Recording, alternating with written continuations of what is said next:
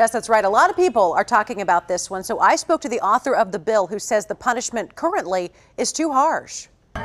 Everybody's getting all upset that this is a bill to try to bring back cockfighting. It is not. Why do you think the law needs to change? Well, this is about criminal justice reform. If you raise a chicken with the intent to fight, it is a felony and you can receive up to 10 years.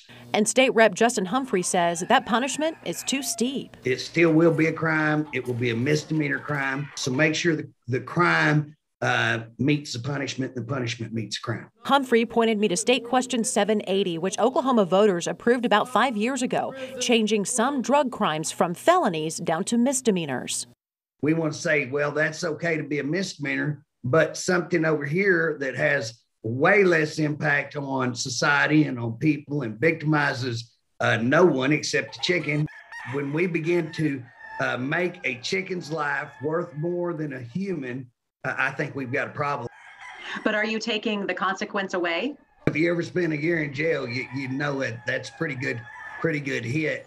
How big is cockfighting right now in Oklahoma? Raising chickens and shipping them over to other places that do this is a big deal, and it's a big money maker.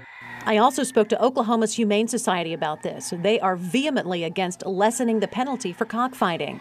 In part, quote, "The misdemeanor penalties are nothing more than the equivalent of an expensive traffic ticket, so minimal that cockfighters would view the occasional arrest as a minor cost of doing business." Adding, quote, "Cockfighting is often associated with other criminal activities, including illegal gambling and narcotics," ending with, "Cockfighting is cruel and inhumane."